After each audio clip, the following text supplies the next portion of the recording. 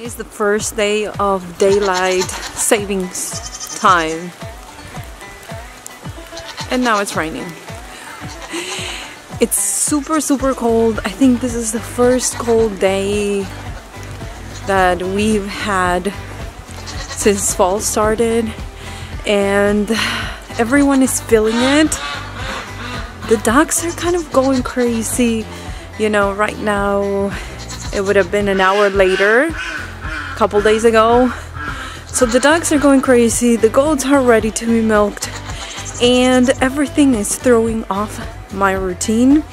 I typically go drop off the kids and then I have some time to get things going. I have time to change, you know, put some more clothes, get the milking stuff ready, but not right now. I've been running since I drop off the kids, and since it's cold, it's taking me some extra time. And as you can see, they're more than ready. This is how I've been separating. So Clara is staying with the twins. That's Gaia, the one with a smaller hole. And this is Brie. Her name is Briere, but we call her Brie Brie because she's the sweetest. And then I have Annabelle and Mocha on the other stall. So this gives me plenty of time to clean and get things ready. And it's a system that right now works. What are you doing to your sister? Since it's been raining, I've been putting their bag of hay on top of the milking station, which is not, you know, the greatest idea ever, but all the waste ends up there and doesn't really, they don't pee or poop there. So what I've been doing is collecting that in one bucket, and since they're like smaller pieces, I don't put them back in the bag, but I've been feeding it to the boys, and the boys will eat every single piece of this. So I feel like I'm not wasting that much. I was hanging the bag here and all this was being wasted, so I figured I'm gonna try this, which is not a perfect situation, but still it's better than not doing anything about it. And that way I don't even have to go through new hay. The boys will eat everything that the girls wasted, and it's small enough that it won't go good enough on the bag. I feel like this daylight savings thing is never good for anybody. But I never had farm animals, so I didn't know how it was going to affect them. But since they are ruled by light and not so much the time, I guess they don't care about the time, but they care about how early it is or how much light there's outside. Now, I'm not too fancy with the milking situation right now because we plan to do the milking station outside. But for now, this is gonna work. I keep the grain here. Hear the grain and they get excited. In this way, I can refill as needed. They are not producing as much as they were.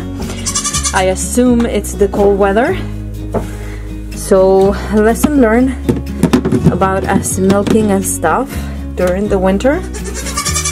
Maybe, you know, it'd be a better idea to have them have their babies, you know, February, March, and then I can milk them throughout the summer, and that way I can get more milk for the feed that I'm gonna give them. Hi, Clara. Clara, right here. She is going to have her babies around Valentine's Day. She is looking a little bit more chunky, even though that she's only, what, 2 months or so. Hi, girls. I know. I'm gonna hurry up, okay? So you can be with your mama. So this is basically it. I have a not very fancy way of closing the stand. I just put some twine there. I roll it like this, and then I'm careful when I take it off. Is this the perfect solution? Yeah, not really, but it works. So I just go like this, open it, and then when they come back, I'll just close it with that. And I'll show you a little bit. I'm mostly hand milking because it gets done faster. And I don't know for how long I'm gonna keep them in milk, because to be honest, it's more about how much feed I'm giving them in order to get milk back. But if I'm not getting enough milk, after probably the end of November, I'm gonna start to dry everyone off. I'm gonna store the milk that I have and try to dry them off. And that way I can still have some milk throughout the winter, because it's not like we're, you know, making cheeses. It's mostly for drinking, so I can do that. I was doing all kinds of things with the milk when they were in a higher production, but I think the cold weather or the slowly changing season, it's been messing with the production. So I'll see by the end of November how we are and how much milk I'm getting. Oh, yes, it is your turn. And I'm gonna start milking. I'm gonna try to show you some stuff, but to be honest, the corner is pretty dark, so I don't know how much you'll be able to see. Come on, honey. Come on, girlfriend.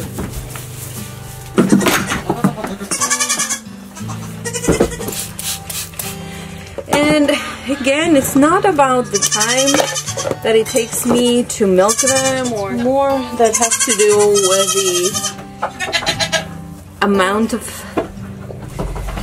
milk that they're giving me according to the feed that I'm giving them.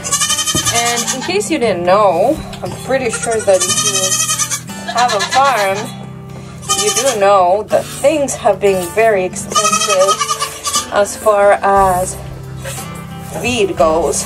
Hay is super expensive, and so just buying hay, it's even by the ton, it's a lot of money compared to what it was, you know, a few months back. And so if then we add the cost of grain,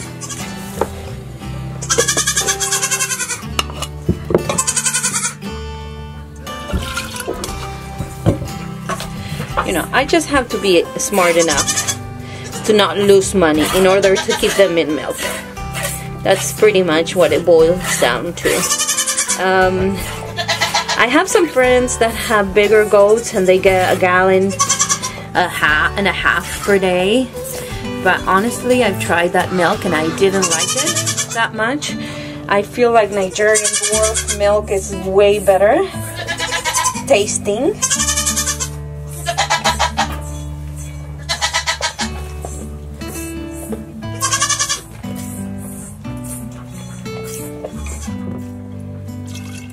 Mocha is doing so much better as far as not holding back her milk, but she decided that she knows how to sit now. So it's one good news and then some bad news, because she didn't used to sit. She would fold her front legs, but she wouldn't sit on her. And she is a little brat as far as milking her. She really is. I mean, it's not terrible as far as what I've been seeing as first fresheners, but she's a little brat. The only leg that she moves is this right one that I'm holding. So she's not terrible. But I wish that she stays still so I could do both teeth at the same time. She, as you can see, she is milking amazing. The only problem I have is by doing this, I get cramps in my hands. Because I have to hold her leg, I have to find the most uncomfortable positions ever to try to milk her. And the less I move, the less that she moves. But like on this, I want to do it with my right hand. Let's see. If I'm not holding on to her leg, she'll start kicking. And the other thing is with Mocha, she's a fast eater. And I'm trying to do just one entire container. That's it. That's all I want to give them for the milk. So I can do Annabelle very easily with just one container. But Mocha, since she moves so much and I have to grab her leg and she's a little pain in the rear, and because of that I cramp my hands more because typically she just doesn't want me to move. When I found a position where I can milk her, I have to milk her until she is empty on that side. But see, now I'm cramping because her udder is super full too. So I wish I could do it with both hands, and sometimes she lets me do it with both hands. But see, she's done. She's almost done with her entire bowl. And as soon as I let go,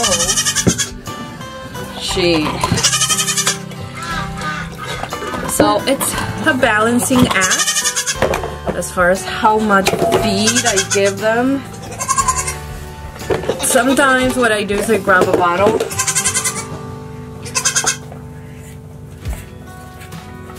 and I'll do it like this.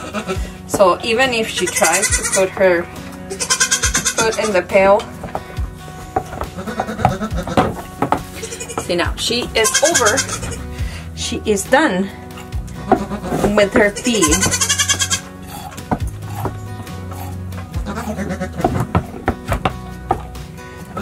She does have a little bit left. And I have Annabelle behind me. But see, she's starting to sit. I don't let her sit. I push her up, and even if the milk gets stepped on or whatever, I'll give it to the dogs. But she is not winning this bottle.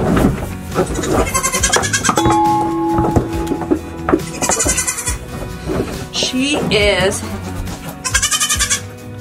also very stubborn.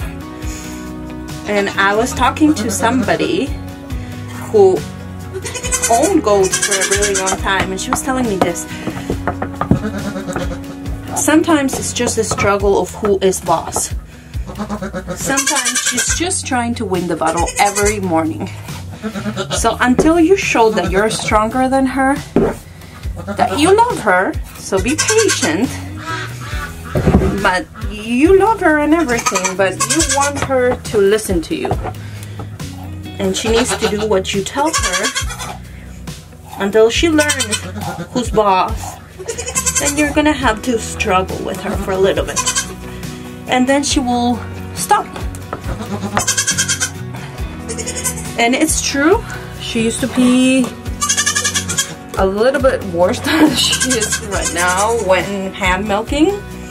I mean, she never liked hand milking. She'd rather have me do the machine. The machine does it very slowly. And I just don't have the patience.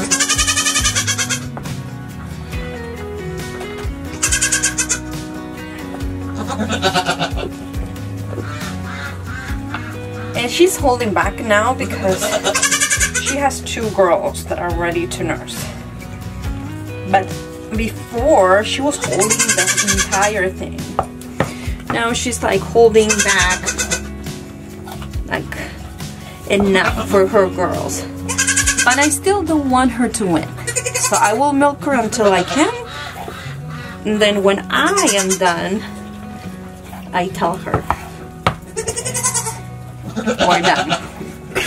Now she is licking the bowl, and she's looking around, finding little pieces of grain. But if I'd given her an entire bowl of grain, she would have eaten it and she'd still be giving me a hard time. It's just by the time that she's full, she still wants to eat, but she's full, so she'll still be a pain in the neck.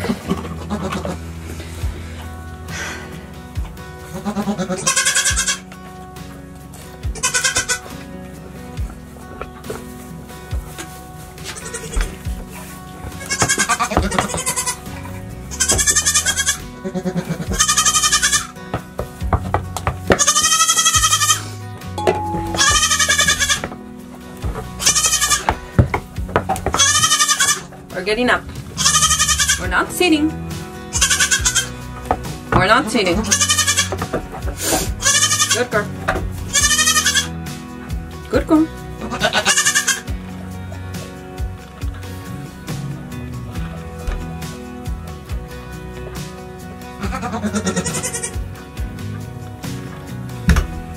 And she knows.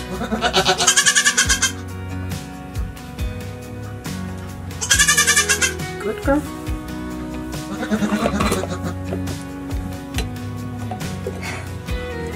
Annabelle's here, smelling everything.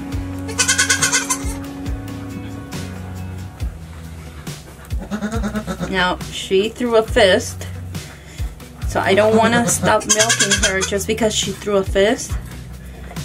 So I'll milk her a little bit more,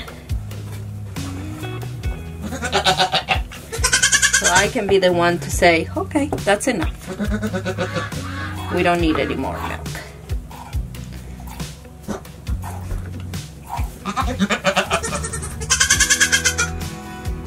Alright, we're done. Good job, Mocha. You did good, Mama. This is what I'm talking about. That's how much milk I'm getting from both of them.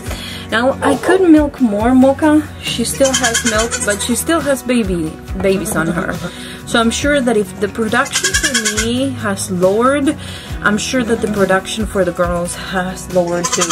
She has a very tight udder, she has a very full udder, but you can tell that she's not. I was typically getting a full mason jar and half of a small one. And even if I would be able to get this much, like a full, what is it, a quart? Then I'd be okay, you know, just keep milking them. But for this much, I don't know if a couple of bowls of grain is worth it. When they were in a higher production, they were getting a bowl and a half of grain, but the production was much higher. I knew this was gonna happen. I knew that I was gonna have to milk them throughout the winter, and that when it gets cold, their production goes down. So I just need to make a decision. Is it worth it? Before I let them out, I'm gonna go fill the bag. And again, this is not the ideal situation, but it is the best that we can do in order not to waste so much. Come on. Oh, your mommy. They're like, well, I came for the grain, but thanks. This stall's open inward, which is great when you don't want goats to escape or break things out, but it's a pain when we are doing the deep litter system.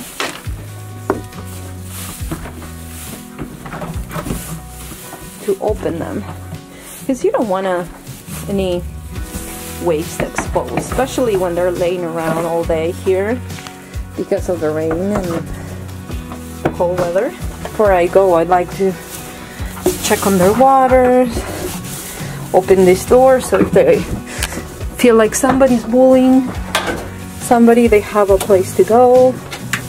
I feel like little Brie is being bullied a bit by the other goats. There she is. That's little Brie. I feel like she's being bullied a little bit more. She's been acting differently recently. She's not separating herself, or she's not, you know, not eating or drinking or anything like that. So I think it's more behavior, her deal. So I don't know. She's still, you know, following her mom. She's the one kind of chasing Mocha around so she can get the most milk. But I don't know. I feel like she is being picked on, or something gets up in between them. So I like to leave some extra spaces that if they feel like they want to be alone, they can be alone, or they can go together. The twins can go together. Let me show you this. Little Brie Brie. She found her mom. And she's like wagging her tail. And as you can see, she's very persistent. Mocha's hiding and she's kind of sitting on her udder, so they leave her alone. She wants to eat. Hey, look, she's like, hey, listen, I am sitting, okay? Are you done? I mean, she'll feed them. It's just that she's kind of over it. Are you over it, Mama? Oh, goodness gracious. Hi, Gaia. You're just so pretty, Mama. You're just... This girl, she is so strong and so pretty.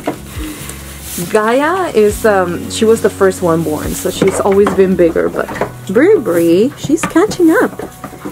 And she has a lot of winter hair.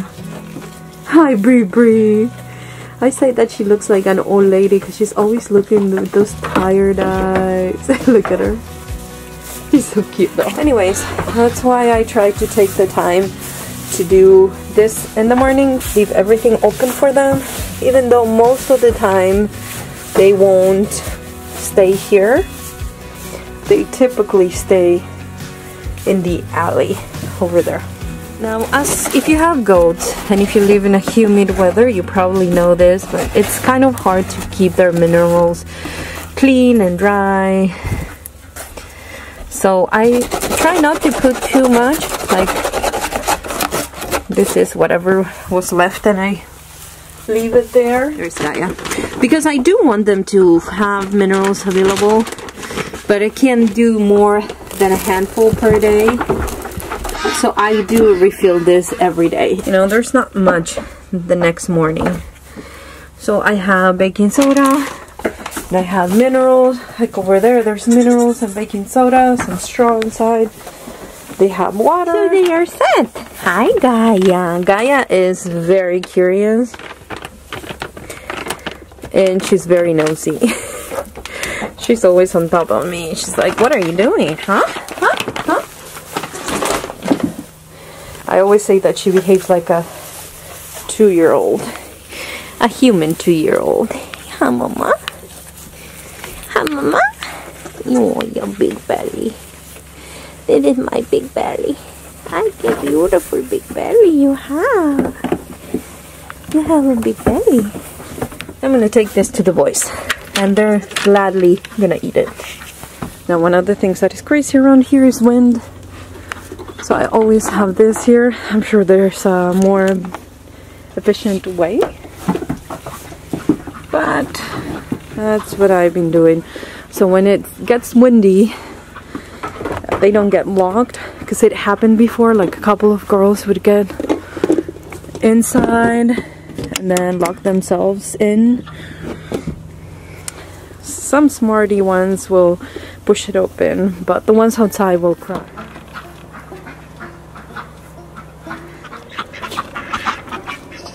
Let's do the boys. We're trying to grow some grass here. My husband built the stairs for me, or steps I should say, because this clay, it's slippery, and sometimes it's not cold or anything, but if it's wet, it's super slippery. The ducks are over this daylight thing. We got the latch for here, haven't put it on yet, and this pen, everything, it's been handmade.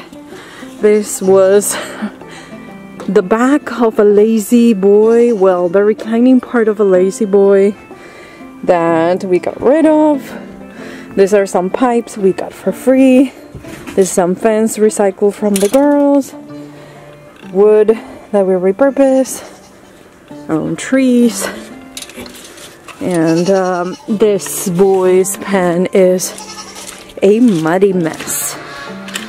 They're here in the woods, so they are a lot more protected than if they were over there in the open. But still. Oh, they have no water. Hi, my boys. I have to lock them in there for now. They keep each other warm. Now they're over it, but I have to do that because we haven't finished the door here, and there's a bunch of predators here at night. It's not if they come, it's when they come, and they come every night. So I can lock them in. It gives me a peace of mind until we get to the door. There's a lot of things that need to happen around that take priority, so we'll go through them as we can. And as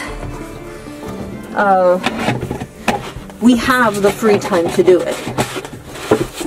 So I give them a little bit of alfalfa pellets, and this system, by them being locked, it gives me extra time to put things so they can eat and they won't be on top of me. Every night they get a little bit of alfalfa pellets, enough so they go in their house over there. And then they get water. But see, I put the food there and then they go straight to it. Now, I don't close this because, to be honest, they love this dog kennel. This is where I feed them at night. So I'm gonna bring some clean straw, which I have to do every night, so they are nice and dry. But even when it starts raining, they have this entire area, covered area, to be, and they just go inside the kennel and they snuggle, the three of them. Rocky, that is a yellow mess, Duke, a little Tas. Now, one of the things I've noticed since the colder weather set in is that they are more hungry, the boys are. So by giving them that little alfalfa, it fills them up in the morning, it fills them up at night, and they're not as loud.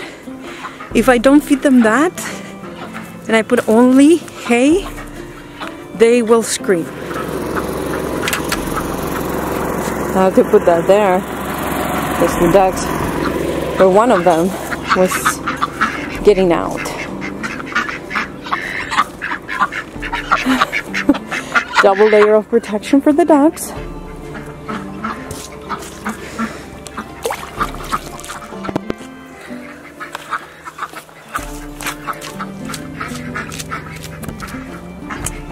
And dogs.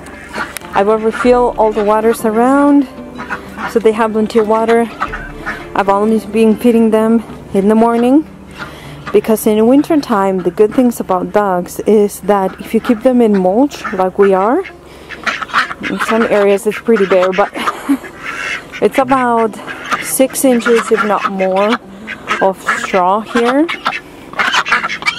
And the good thing about dogs is that if you keep them in mulch, they have access to a lot more bugs. So they're happy to eat in the morning and excited, as you can see. But they can get their own food the rest of the day. And I'll show you. Like, there's little holes. All those holes are the dogs over there. You can see all those holes there. You can see them here. All this is wonderful places for bugs, and the dogs will actually get most of their food from that.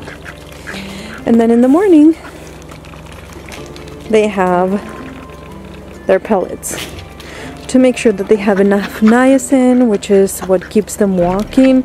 They have very weak legs, so if you don't give them food with niacin, they will start getting weak. And look, I forgot the feed door open, but the girls are helping themselves. Now I have to tell you, Clara is the queen of getting where she's not supposed to. She knows her stuff. Look, everyone else is inside eating, and she's having the time of her life inside the hay storage, or the small one that we have there for them for easy access. And I'm gonna try to get them out before the other ones realize. You two, get out. Get out. Because have you ever tried to wrestle with 5 goats? I have. And I always lose. You stinker, Clara. Teaching everyone the bad ways of life. You're naughty. She was kind of thin for my liking. I did a lot of research about how she's supposed to look if she was underweight, and I don't know. I felt like she was, but you can see now she's getting a little chunky chunk. Don't be jealous. You're a little chunky chunk girl too. You're not. You never are chunky. Annabelle, no matter how much she tries, she can never be chunky. Even though she fights with everyone for food. And she was looking for minerals and water. Bless you, Mama. But as long as they have hay over there, I don't have to give them a lot more than that. When they're not in milk, I still give them a little bit of alfalfa because I feel like they need the extra protein. I haven't seen her in heat since September the 20th.